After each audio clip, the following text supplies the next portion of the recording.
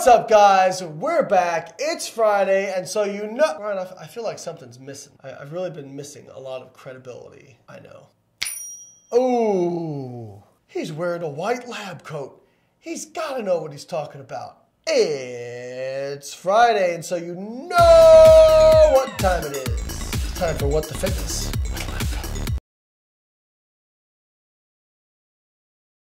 I just finished watching Mr. Olympia this weekend. So pumped. Went out Cool. and bought this whey protein. Can't wait to yam it down and get bigger and leaner. Feeling pretty good. I'm gonna do some mandatories and look at how my body's changed. Oh, look at that. Oh, no wonder I felt so gassy. It's totally his stomach, too. Hey, get me out of here. What do you mean I stink? Oh man, I gotta sleep in here tonight. What's going on with this? One of the biggest mistakes I've ever seen people do is actually drink whey protein. Unfortunately, the fitness industry is kind of built and rides on that. Yeah, it's great for building muscle, but I've never met anyone who didn't get leaner and look better and feel better without it. So these are a couple things that I see that whey protein can cause issues with. Number one, it inflames the digestive system, making it leaky and causing more bloating and gassing in the midsection. Number two, a film of mucus, fluid, and extra body fat overall in the body and the midsection.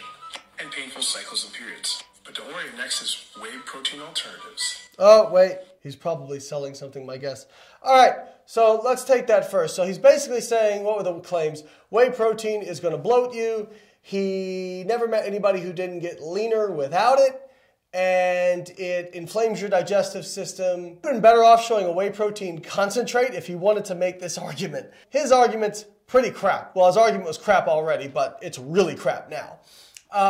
There are some folks, especially those who are lactose intolerant, who cannot tolerate a whey protein concentrate. Now, most whey proteins on the market are no longer 100% concentrates.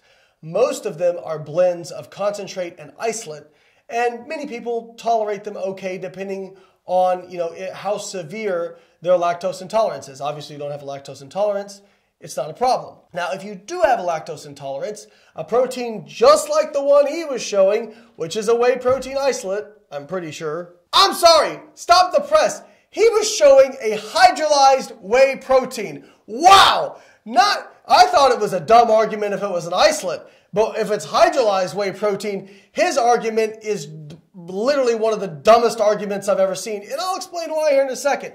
But I'm not done talking about isolates. So isolates have been filtered to have the vast majority of lactose removed. In fact, some of them have virtually no lactose, and most of them are tolerated well by even people who are lactose intolerant. However, if you have a severe lactose intolerance, you might need to go a next step up, which we'll talk about in a minute. Now, there are some people who have sensitivities to the lactalbumins in whey. For those folks, a whey concentrate and a whey isolate probably won't cut it, which is why they have hydrolyzed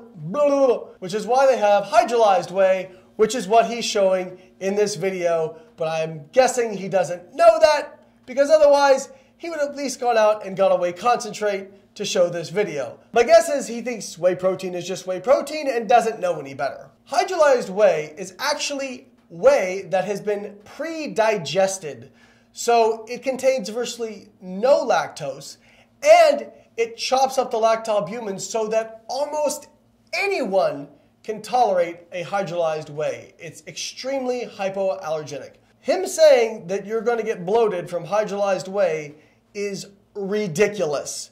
Maybe there's like a few people out there that have some crazy allergy that I've never heard of before, but this is literally one of the most hypoallergenic proteins out there. In fact, I'm not sure that there's a protein that has less side effects associated with it than hydrolyzed whey. As far as him saying, oh, I've never seen anybody not get leaner when they get off whey protein. Except we have all these studies showing that people who take whey protein get stronger, more lean body mass, and in some cases drop body fat. So how's that working out for you? Oh wait, you're just operating based off your punk ass feelings.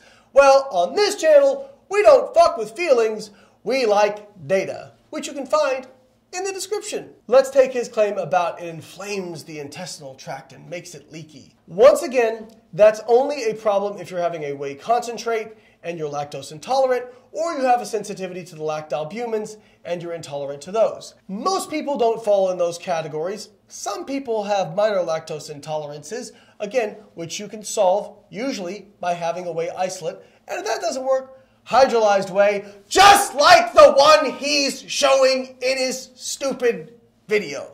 As far as it making your periods painful, based on what? Did you have a painful period last month, Ken?